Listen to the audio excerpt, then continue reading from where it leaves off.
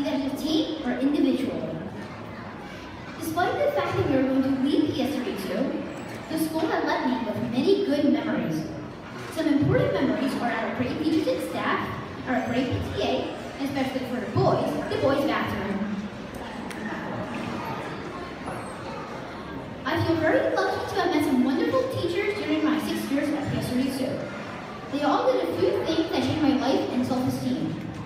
Miss Bourne, and my second grade teacher, was the first teacher ever to give me all fours on a report card. This gave me a lot of encouragement that I could be better than who I was now. It made me work harder and harder because I knew who I was capable of. Miss Hamlin, as my third grade teacher, she was the most hardworking, responsible, respectful, and exciting teacher I've ever had. She makes learning as fun as you can get.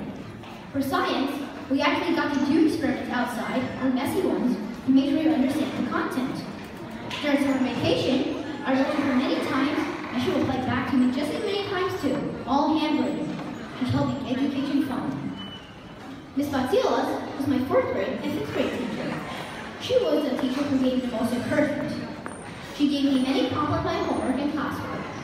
She also told me that she would bring my homework and classwork to her meetings to show them to other teachers. This gave me a lot of self-confidence.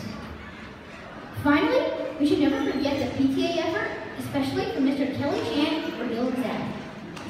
The PTA organized many different activities for us to do. Bill and Zad used his own money, time, and energy to all classes. He is a great man and is very willing to help others. To sum up, the school has left us with many favorite memories that we shall take with us forever. Though each and every one of us has different ones, they are all memorable. Even if we are going to different schools, I am sure we will stay in touch. Thank you for all your attention and hope you have a wonderful graduation.